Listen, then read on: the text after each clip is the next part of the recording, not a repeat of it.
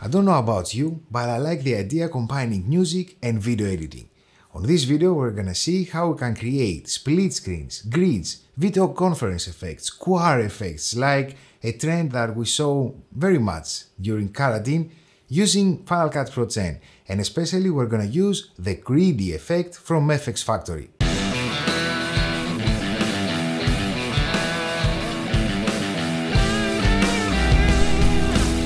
Hey everybody, for those of you who are watching me for your first time, welcome. I'm Emilio Takas and I post videos here on tutorials, filmmaking tips, gear reviews and much more. So if you're into this kind of stuff, consider subscribing to my channel, and also don't forget to ring the notification bell to receive notifications every time I post a new video. If you are interested in getting this plugin, I will have a link in the description of this video down below, and you can use the coupon code Emilio to get 10% off your purchase.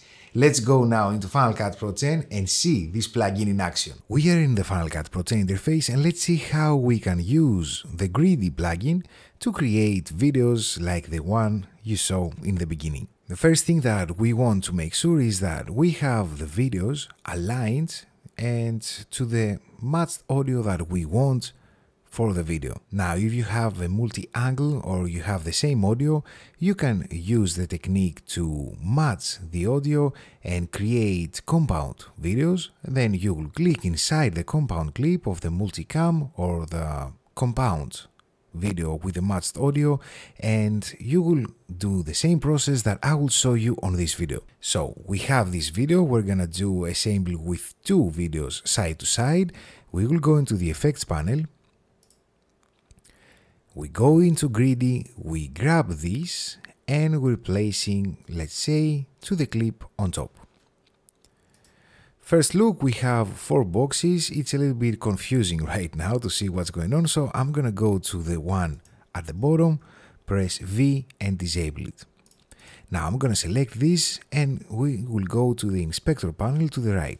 We see now that we have some options. The location markers show us, if I disable here, show us which location is which color, but this is something that you won't need necessarily. So we will go into the columns, we want 2 columns and we want 1 row for our video. Same thing, you can see that we can add as many columns as we want, as many rows. For now we will go with 2 and 1. Underneath now, we can change the cell size, so I will make it a little bit, just a little bit from the top and the bottom, and also I will raise the width. Just so it is the same on the right and the left. Let's say if I did 50% no, 48.5, yep. Now we see that we have the same. Okay, let me disable the location markers. As we scroll down, we see that we can change the width of the stroke. If we want a stroke, we can either set it, the cell outline, to 0% here, so we don't have any outline. So let's set it without outline, not with the same example as the beginning. On the beginning we had a very small stroke, a very small outline. From here you can change the color if we had, for example here you see we can change the color of the stroke.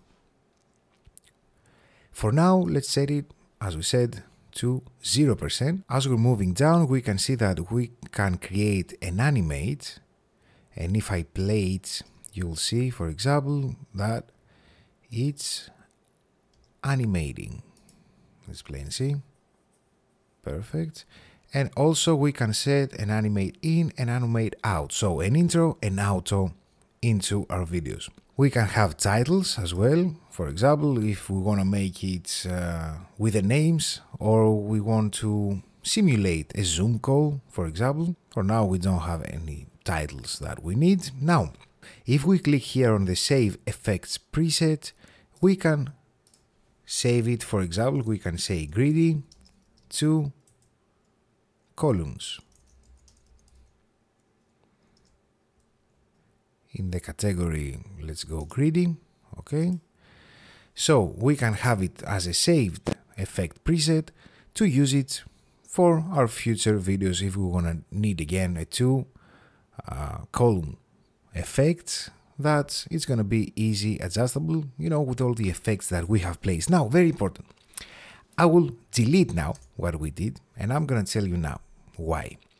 Before we add any effect, it's very important first to right click here and create a new compound clip.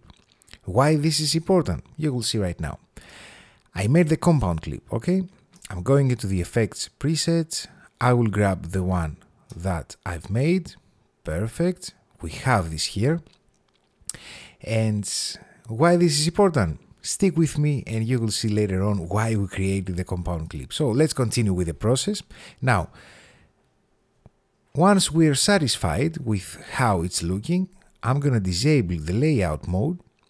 I'm going to enable the video at the bottom. I'm going to right click, create a new compound clip again. I will go into the effects, drag the preset that I created before, and now if I want the shaker to be on the right, I will go in the inspector panel and change the location, as you can see here. If we have 3 videos, 4 videos, 5, 6, we can choose the location from here of which video is gonna show where. Now, why did I create the compound clip? Check this out. If I want, for example, now on the shaker to be more zoomed in, I couldn't do it in the inspector panel under the greedy effect. So I'm gonna double click on the compound clip. I'm gonna make scale all. Okay, and now when I go back, you see that I'm zoomed in. Same, for example, at the bottom. If I want to be zoomed in, let's zoom it a little bit, bring it down. Okay, I'm going back and I can adjust where I want the video inside to be. Very important and also very useful if you want to adjust the size which is inside the boxes. Using the same technique, you can create more rows, more columns, and also you can change plenty of options. As you can see here, you can link the width, you can change the angle, you can create animations as we saw with intro and outros. A very cool, very easy plugin to use that saves ton of time when we want to create multi-boxes animations, especially with quar videos or music videos or collaborations with music videos, a trend that became very popular during the quarantine. I hope you found this video helpful and you learned something new today. And if you did, don't forget to like this video, it will help with the algorithm. Share it with people that you think it might be helpful. And if you have any questions, I'm waiting them in the comment section down below. Or if you just want to say hi. Thank you so much for watching. I'm Emilio Takas and I will see you in the next video. Γεια χαρά!